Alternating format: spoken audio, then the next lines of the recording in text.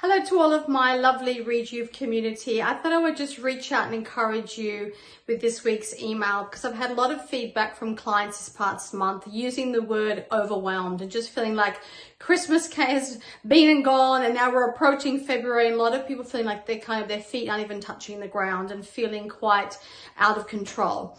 So have a look at my latest blog on mood foods and how you can use food as medicine, increase the variety of the colors, eating from the rainbow, as well as including some unusual ingredients, maybe like rosemary, which is fantastic for cognition, for your mood, helping with anxiety and depression.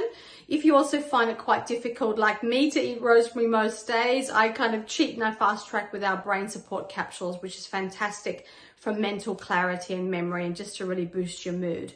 So I hope this encourages you. There's lots of tips. There's my 10 top mood foods, which you can easily source, rotate into your diet so you can really feel mentally and physically strong to live a life that you love.